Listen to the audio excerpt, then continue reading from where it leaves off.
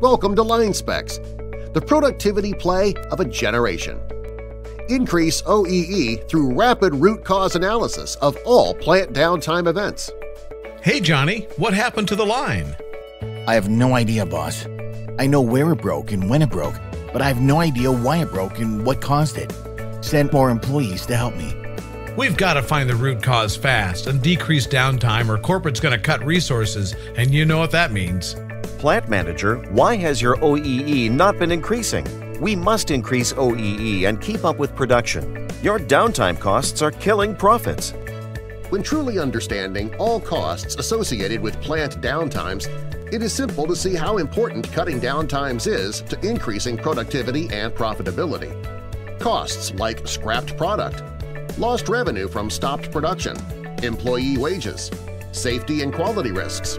Indirect employees can make up a large portion of some organizations. They're typically tracked as a % of direct labor, and cost is allocated no matter what they're working on.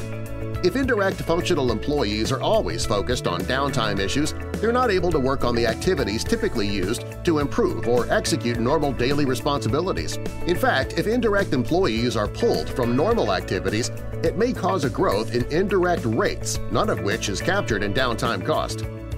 After 14 years of industry knowledge and continuous research and development, Linespex's most recent product gives eyes and data on every downtime event for functional and corporate-level professionals. Our single-day software integration will map Linespex's permanently mounted high-speed HD cameras to your existing PLCs or any downtime database and immediately show team members specific video footage of every downtime event from before, during, and after the failure occurred.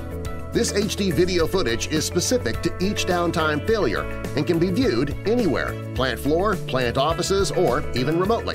The Linespex camera system records 24/7 over a 2-week minimum loop, allowing your team members to see complete footage of every downtime event within seconds after it happens, and the ability to save, export, and send any video clips.